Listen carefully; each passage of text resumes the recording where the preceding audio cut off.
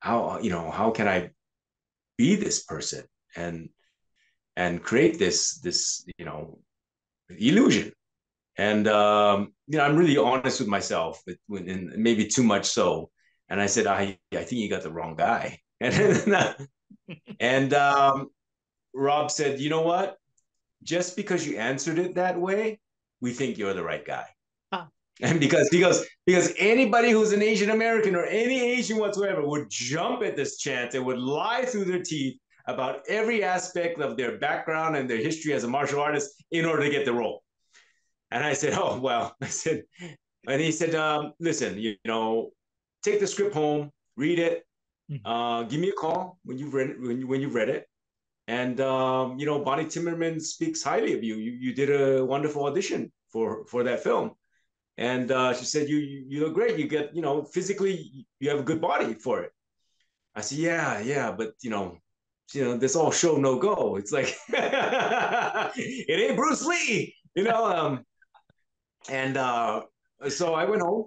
I looked at the cover. I kept looking at the cover, thinking like, oh my god. I said, I think I got in over my head here. And so a week goes by. At the end of the week, Rob Cohen calls me. He says, have you read it? What do you think? I said, Rob, I haven't. I'm sorry, I haven't. It's like I'm still contemplating whether this is a good idea. He goes, well, what are you afraid of? I said, what am I afraid of? I said, I'm afraid of making the biggest ass of myself before my career even started. I said, I've seen those chopsocky movies with, everybody plays Bruce Lee or Bruce this or Bruce that, Lay, Yep. and I said, it looks awful.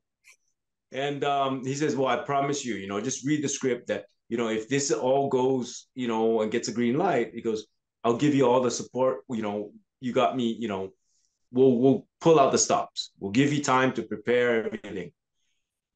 And I said, okay. I said, and I kind of went another week and like maybe like 4 days. And he called again. He goes, you read it, right? I said, no. But you know what, Rob? I said, it's a good thing you called me because it's motivating me. I'm going to read it. I'm going to read it. And I did. I said, it's wonderful. I said, and Linda Lee, Bruce's widow, is behind it. And she's supporting it. I said, that's all I need to know. I said, okay. I said, let's talk and let's get on the road with this. It's like, let's see what we have to do. And then the studios came back and they said, we need him to do a screen test. Mm-hmm. And they said, okay. And I prepared like a couple of months for that to get, in somewhat Bruce looking kind of image. And we did it, and it was a whole day, and it was like really professional, really well done. They pulled out the stops, and we got a sound stage, and we did it. And they sent it to the higher ups, all the suits in the university. They said, go for it. And then the ball started rolling. Right. And one of the stuntmen that was a martial artist, he was training me in the early part for the screen test. And then he said, Linda Lee called me and called Rob and said, who's training Jason? And a lot of Bruce's students or his former students wanted to know. And there was a handful of guys that were kind of considered the old timers that studied with him. And this trainer, stunt guy, took me around to meet all these guys. Some I kind of heard of and I knew through stuff, I hadn't heard of. And I settled on one of the students named Jerry Poteet, who kind of gave me an exchange, empty hand exchange exhibition that kind of shocked me. And I said, wow. And he did this move on me and he pulled me involuntarily and like shocked my whole system because of the explosiveness. And he didn't do me any harm, just like showed me this like, and I went, what the hell is that? And I said, and he goes, that's Bruce Lee. I said, I believe that. I believe what I felt was exactly what I grew up watching as a kid. And I said that is, and then as I started training with this Sifu, a student of Bruce, he started passing on all these little pearls of wisdom that Bruce used to tell him. And he says, to see is to be deceived, to hear is to be lied to, but to feel is to believe. And I went, I sure felt that. And I believe that you're the person to take me to that place where I can perform this and honestly feel like I'm doing the man justice. Yeah. And that was the calling card. And we kind of set off on that foot. Yeah, watching the movie again, what I'm really impressed by is just your physicality in that role. You do such a great job when you're striking poses and you're doing that vibration that Bruce Lee would do, and you have the voice going. You can tell, it's not just an imitation. It feels very real. It feels like you really are channeling him in that moment, in the way you're describing that way.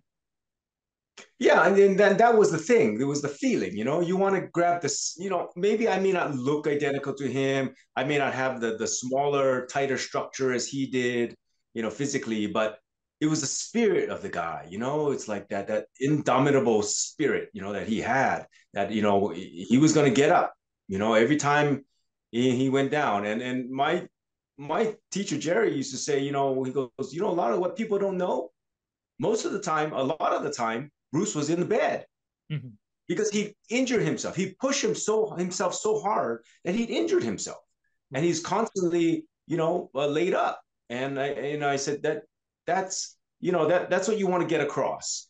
Yeah. You want to get across that die, he's not going to give up. That kind of like that just tenacity, and to carry that, was like, oh, as we started training, it was like, this is how he got to where he was.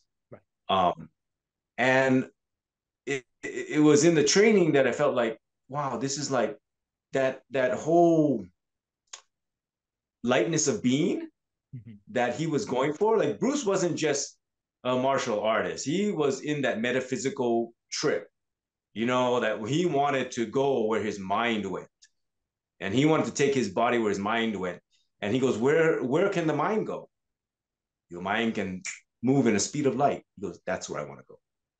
And so you had this whole thing that his whole efforts, we may see it as like, just martial art, badass martial artist, exceptional skill level and all these things. But there was a definite, like, transformation, I think, with him that you don't see it, but you feel it. There is something about his aura that he was, par excellence of what he was trying to go for. Yeah, he's fast. Yeah, he's this. Yeah, but there's something in the Chinese culture that I think that's what he was trying to express. Is the chi, that chi that you manifest, and you can build on that chi, and you can emanate that chi. And a lot of like old time the Chinese healers and Taoist priests and people who have, and Shaolin people have worked for generations on really just that ability to manifest that chi and be able to share that chi. And one thing Bruce had going for him, he was in the media and he was an actor, and he was going to transmit that chi onto the screen, and you are not going to be able to take your eyes off of it. Yeah. And that was like what I was trying to go for. I was trying to achieve that lightness of being, that effervescence, that I believed, and what I saw, I believe, on screen when I saw him. And just even his still moments, like you're saying, in Enter the Dragon, there's those still moments when he's in the film room, and it's like you see that going on. It's like, yeah, and that act as an actor. Who wouldn't want to achieve that? That simpleness, that simplicity, that was the hardest thing. As my teacher would say to me, in Bruce's words, he said, Bruce used to always say, simplicity is the hardest thing to convey. And he was so right. You try to, like, develop that aura, but you have to. The whole trick is to let things go and let that, let go of this. Like they would always used to say, um, don't think too much. Mm. Like, let go of what you think you know. And I was like, holy cow, let Mm. go of what I think I know. And it's like, and those are the magic words. Right. That was like the philosophy behind, all of that.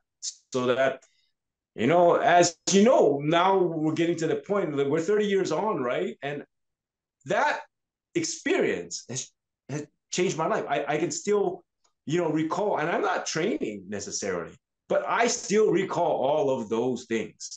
Mm. I still recall all of those things like it was yesterday.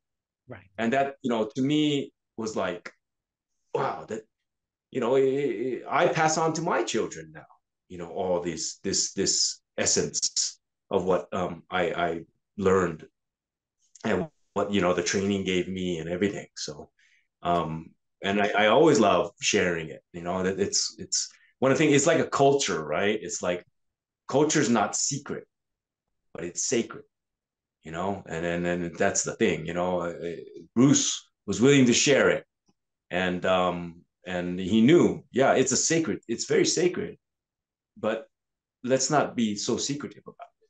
You can share it, and but share it with the right attitude, and Yeah. and and so that was, it was like, just blew my mind for so many years, and I stayed on the path of training for gosh, after the film, um must be like 15 years or something, or over that I, I really, it really changed my life. Yeah. Yeah. I can see it. Really, you still carry it with you. It still feels a part of you in that way. That's really Yeah, wonderful. absolutely, absolutely. And then, like, and it's funny because every so-called martial artist who's Mhm. been affected by Bruce or anything, will always go and attempt to do their own thing Right. and become the individual, and try to find their distinction in some fashion. And it's weird because, like, my fascination with Jeet Kune Do and the Taoist arts led me into gardening and farming. Mm. Oh, wow. And that's what I did for what I've been doing for over 20 plus years now. Oh, It's like, that's amazing. and it's that thing where, once again, it was always that Bruce thing in the back of my mind, which was, communicated to me through Jerry, who would also say, they always say, uh, the thing you want to grow into, the maturity that you want to achieve, has to do with sensitivity and awareness. Mm. With those two things, you will become a martial artist of your own distinction. And it's for you to determine where you grasp that information and that wisdom. And it's like, to me, it was like the Taoist thing was always to go back to nature was the greatest teacher. And even my teacher said that. And so, I was like, okay, well, there's a learning curve here. There needs to be some deeper observation and a deeper perspective on it. And I was like, when I started gardening the first 5 years, I started noticing those things.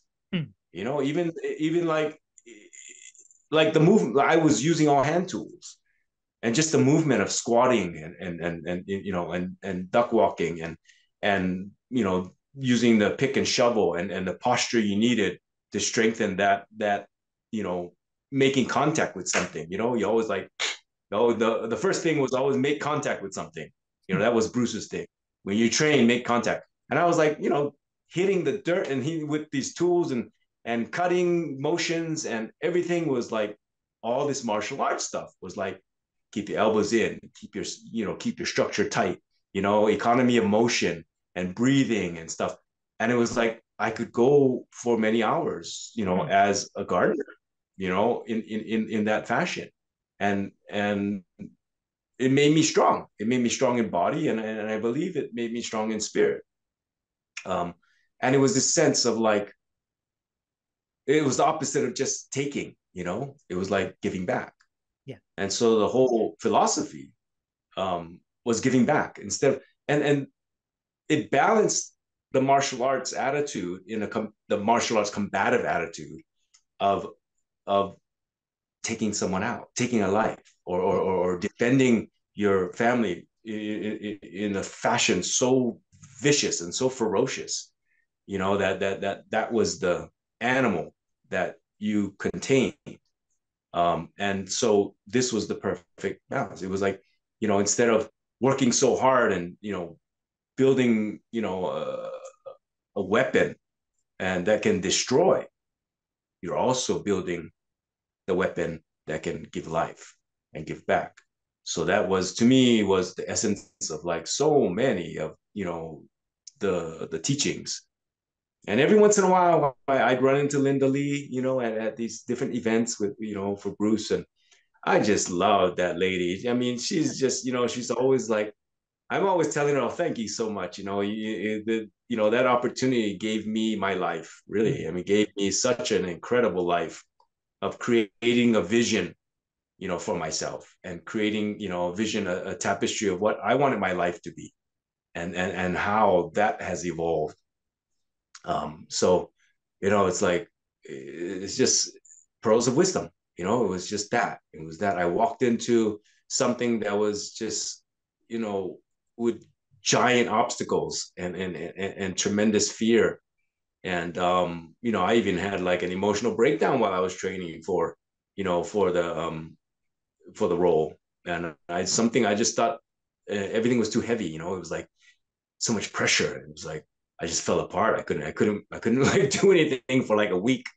I was just like flattened. I look back on it now, it's like, you can laugh about it, but when you're in the middle of it, it's like your whole world's collapsing. It's like, I'm gonna be the one that everyone mocks. Oh my gosh. Yeah. The next Bruce Lee, the next Bruce Lee with an LI. Right. That was Right, in your right. mind. You don't want to be that. Right. Yeah, exactly. Yeah.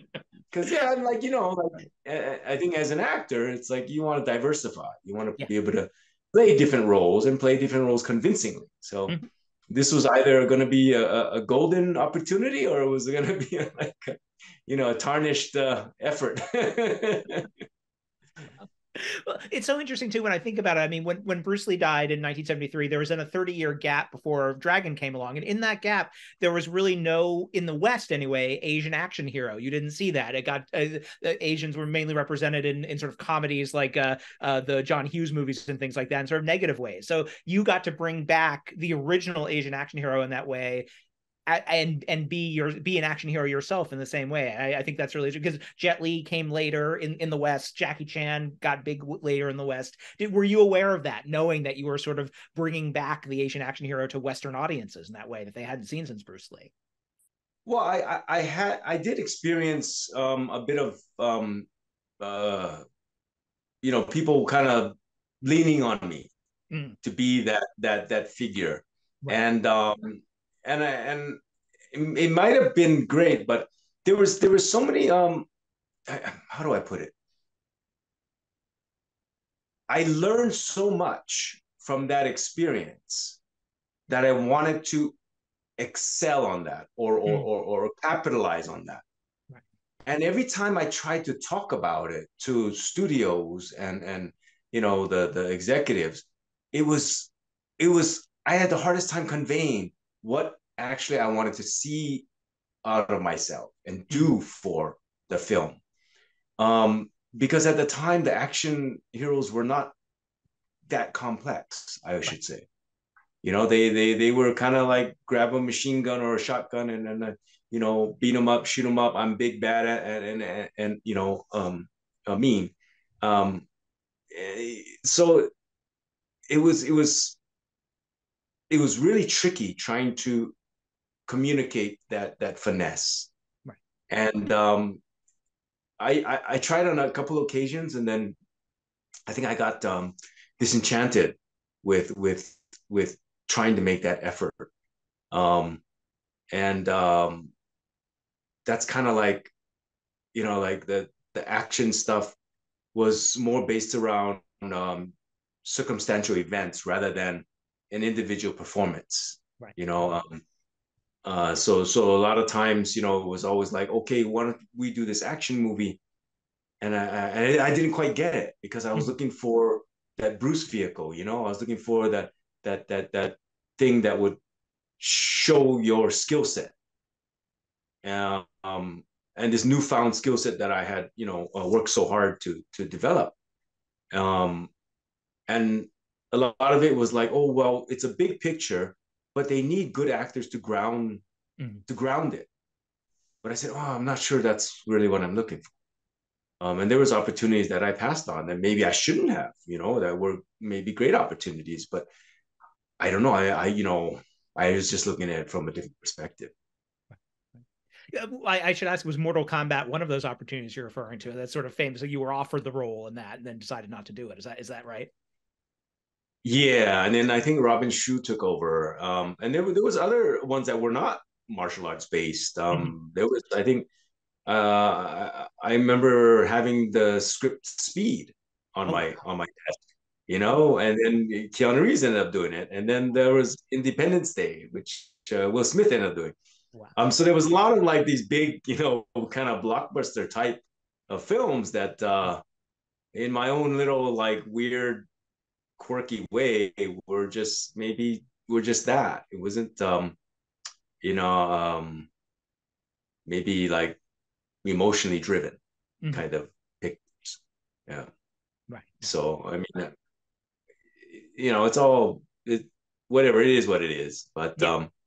it's but you can kind of see where I was like, I really and sometimes these big pictures can nail the humanity of it all, Mhm. But I think I wanted to strip away a lot of that and just really, you know, rely on the essence that the individual, and not so much the technology.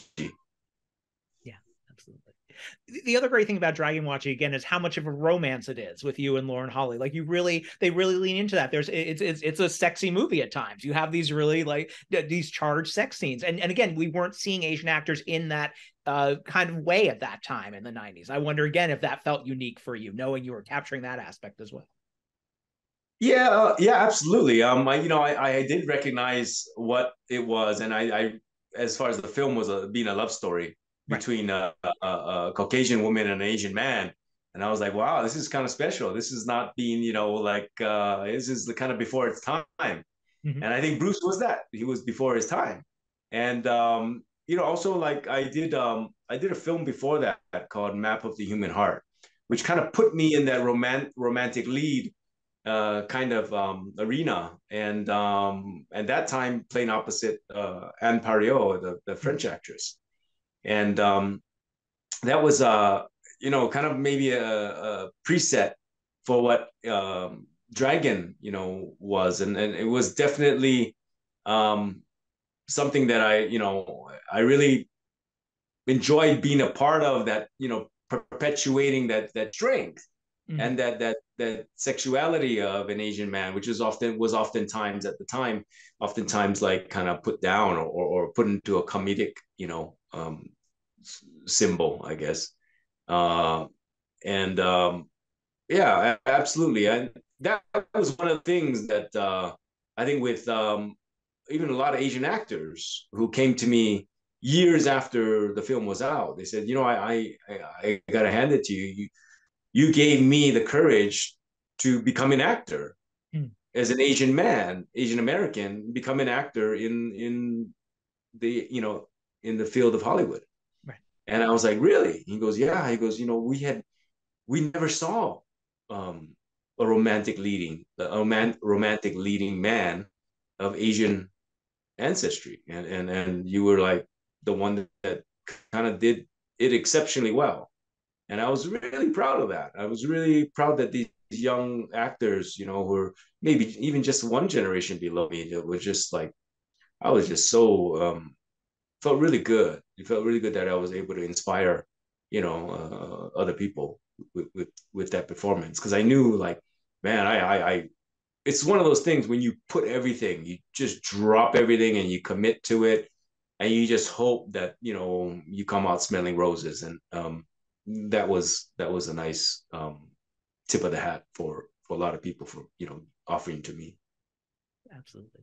The scene I always remember, and it's a great scene watching again too, is the scene where you and Linda Lauren Holly are in the movie theater watching Breakfast at Tiffany's, and Bruce comes face to face with that Orientalism that defined Hollywood in the 60s. It's such a and watching that in Hong Kong the way I did, it was a major moment there too, because we were watching history in that way, and audiences seeing how they were depicted in other movies. It's a really striking moment, and still really works, I think, showing prejudice so vividly that way.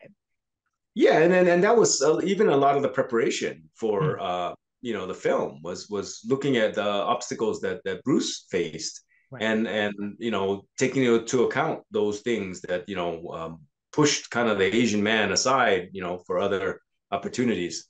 And I also experienced some of that, in my early years living in Orange County, Sure. because it was a very kind of homogenized society at the time down there, and it wasn't as mixed. And I felt kind of like minority and marginalized in many ways. And also there was not that many people who knew about Asian cultures. And I think right about that time, it was just when sushi was just trying to make its break into California. And that was like the only thing that was like, to me, I looked around, they were not like now you have Thai, Vietnamese, all these like other colors. So at the time it was pretty minimal. And oftentimes, meekness was taken for weakness. And it was something that a lot of Oriental or Asian cultures carry. They carry this kind of a meek, kind of demeanor. And watching. So I really utilize a lot of that sort of research and also my own experiences in that scene. The movie does take certain liberties with history. It's as we said, it's both a Bruce Lee movie and a biopic. Some of the things, for example, how he hurts his back is different than sort of how it happened in real life. When you would take those liberties, were you at all concerned that people would get people who knew Bruce would be upset about that, or did you understand? Did they understand what you were making and how Dragon was different than a biopic? Well, people have to understand that making a film is a collaboration. Mm-hmm. And when I talk with Rob Cohen about this, and he was kind of taking his cue from other filmmakers, and other legendary filmmakers, and say, you take the good things, you take the most interesting things from a person's life, and sometimes you have to elaborate on certain issues about it. And it's not a straightforward documentary. This is not a documentary. This is a biography picture and a moving picture. And so they took a lot of creative license with some things and kind of shaped it around, the story and how to weave it, so that it's fluid and there's emotional fluidity and connection. And I think that those were the things I understood. I completely understood. And knowing Bruce's student, Jerry Poteet, and hearing stories, real, truthful stories about all that, I knew exactly how he did in his back. And you can even see it. I had a friend who was a ballet professional, and when we watched Enter the Dragon, she said he has a back injury, and she could tell that just from his posture about how when he's with Sammo Hung in that Shaolin Temple ring, and then I was like, really, you can tell that? Yeah, it's just the way he carries his back, and he's kind of like that, almost like a protective device. So that there was all those things, and little things like a lot of people who know Bruce's story and would pick at it, but I wasn't really bothered by that. I felt once again that if you go and you give that inspiration of the man who was like wanted to fly, and achieve a great deal in his lifetime in a short amount of time, and left us too early. Um, I think that there is that feeling. There is that I believe we communicated the essence of that. Absolutely. I definitely do want to touch on Brandon Lee, because the way his tragic death sort of coincided with the film was really sad at the time, and everyone knew it. You had met him before making the movie.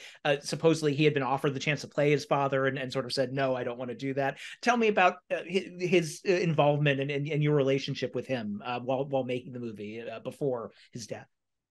Yeah, I got the call, and that Brandon wanted to meet me, and I think at this point in time he had already passed on the project. And so I said, okay, great. And then we ended up meeting in Beverly Hills at Mr. Chow's for dinner. And he pulled up in his fancy sports car, that NSX, I think as Acura's. And it was really, I was like, wow, it's like, wow, this is like, guy's got a nice car. And we went in, and he was very gregarious and very lively and very energetic, and it was great. And he actually did, I can't recall which monologue it was, but he did a monologue at the dinner table. I mean, a full-blown performance, Wow. because that's how excited, he was about like being an actor. And he just loved the idea. And I was just like, wow, I just sat back, like my mouth open, like, wow, he's just and there were a lot of people, around, like, in the other tables, and they were just like, whoa. And we were just like, yeah, after it was finished. So, that was, worth so much, because to get his blessings on that, it's like it was a really big thing. And I think, he probably talked with his mom, and I had a number of occasions to, sit down with Linda and stuff, and as we were in pre-production for it. So hopefully his mom gave me a good recommendation, and he was cool with it. There was never anything terse. There was never anything, like he advice. Oh, he did give me advice. What was the advice he gave me? He says, just be true to yourself, and I went like, cool, cool. It's like, he goes, don't try to be my dad. Just be true to yourself, be yourself. It's Right. like, cool, okay, you got it, man. Yeah. Yeah. A lovely man. I mean, just a tragedy, It's like, Right. I think he probably be, guaranteed be an A-lister, with the action stuff, and he was very, very skilled physically and talented. So Right. yeah. When you'd heard he died, did that, because in the movie we have the whole scene with the demon, and Bruce tells the demon to get away from his son. Was that all added later? Was that sort of an acknowledgement of his passing? How did that, or was that separate? Was that not influenced by that? That was part of the script. Okay. Like before he passed away, and then it was like, it was not like an homage in any way, but it was like a weird, like, synchronicity, or a weird, like, kind of like premonition, I guess. I don't know what you call it. But uh yeah, that was kind of like, ooh, kind of eerie.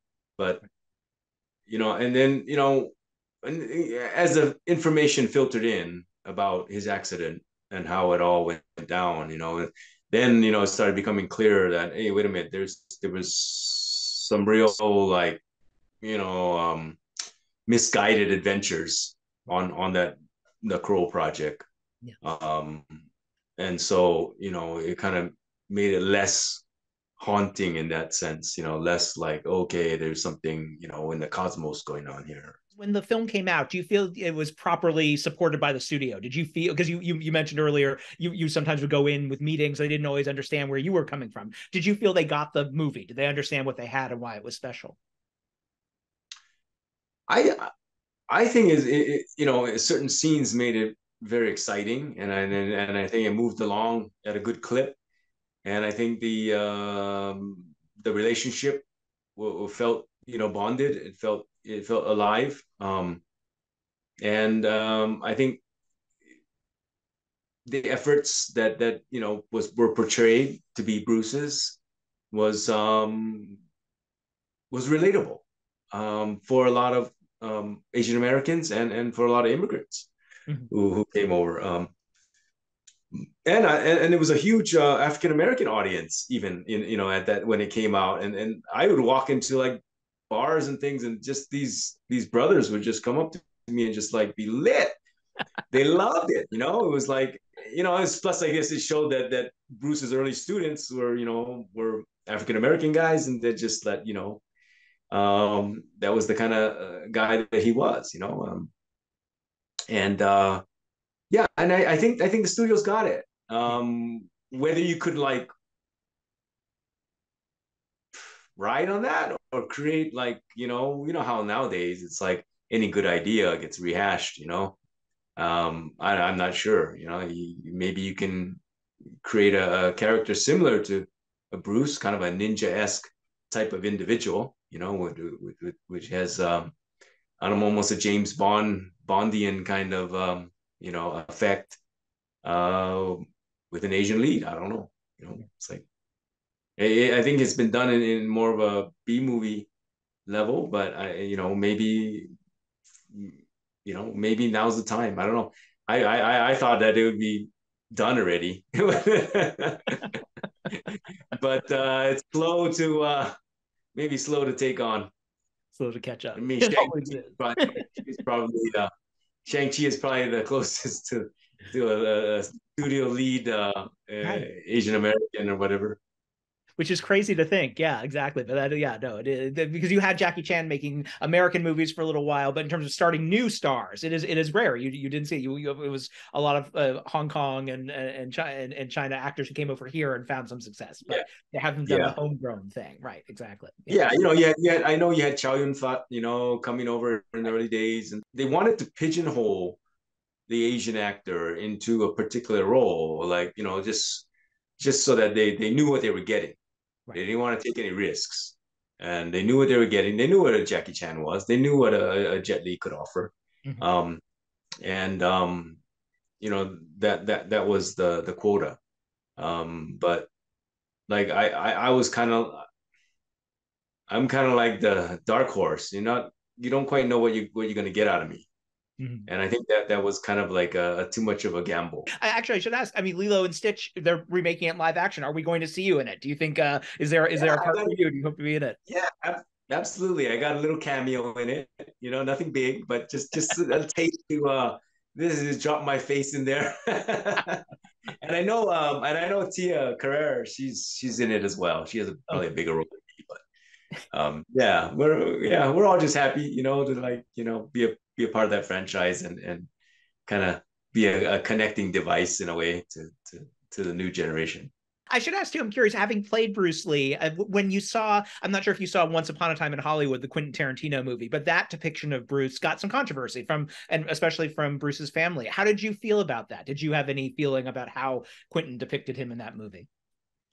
Yeah, it was a bit of a bummer in a way because it's like he Bruce's attitude was not like that, Mhm. from all the people that I know, and was never like you know, and when it's like knowing someone's character and then portraying and it and but you just in order to enhance the conflict within your play or within your movie, you create him to be something other than that's kind of like it was hard to take. Mhm. And bless his soul, the actor that played him, he did a great job, but he's following orders. He just kind of following what the director wanted. um yeah, I know, and I know Shannon Lee was not very happy, and a lot of other people were not very happy, and I think they're justified to say so. I think that you can take artistic license, but you got to know that there's family still alive that knew him, and if you're going to take that, if you're going to do that, I think you should get approval, before you do it. You're going to change that much. Just have respect. That's all. To your point, Rob did it the right way. He approached the family first and, made sure they were okay with what he was going to do with Bruce Lee's story and got their approval. So, right. Exactly. Everything was run through Linda and Linda. I remember the first day I showed up at the studio. Like, I was looking around, I was calling, like, I didn't know where to go. There's all these different offices and rooms. And I walk in, there's this blonde lady, like, hunched over some boxes. And I said, oh, hello. And I look, and she goes, oh, I said, I'm looking for Rob Cohen. And she goes, oh, you're Jason, right? And I'm like, yeah. And she goes, oh, I'm Linda. I'm like, oh my God. That's like, at that time, I hadn't done any research like what she looked like or anything like that. And then it kind of shocked me is like, here we are standing in this quiet room with boxes of Bruce's things all around this room in cardboard boxes, and we're alone. And I'm like, holy cow. It's like, that was like scary, right? It was like, oh, geez. And then she says, oh, let me take you over. And she was like, so nice. And it was like, and she goes, I'm just going through all of his old things in case, they want to make a costume or make costuming wants to duplicate some of his old things. And I said, oh, okay. I said, wow. I said, is this all his clothes? He goes, yeah, we kind of kept a lot of it. And I was like, wow, it was so neat. Yeah. Did you take it? Did you No, let no. It's like, no, okay. it's like, I was too like, awestruck, like, wow. It's like, as we say in Hawaii, we say mana, certain things have mana, they have energy. Yeah. And I think all this stuff had that vibe, like you're like, whoa, like I kind of maybe kind of like how people think of Elvis's stuff, it's like right, better to just leave it there. Let the yeah. world. It's like a samurai sword, right? It's like you don't know where that samurai sword's been. It's like that thing's vibing, It's like I don't know how old that samurai sword is, but how many heads it chopped off. But that thing's got a vibe, So just to be safe, don't touch anything. That's amazing. Oh man. Well, I've kept you for so long, but thank you so much for talking with me. This has been really, really great. It was really nice to connect with you over this. And again, it's I think you did the man proud, and it's still a movie that really holds up today. So congrats on it. And congrats on it. Man, thank you so much. Yeah. You take care, brother. All right, take care.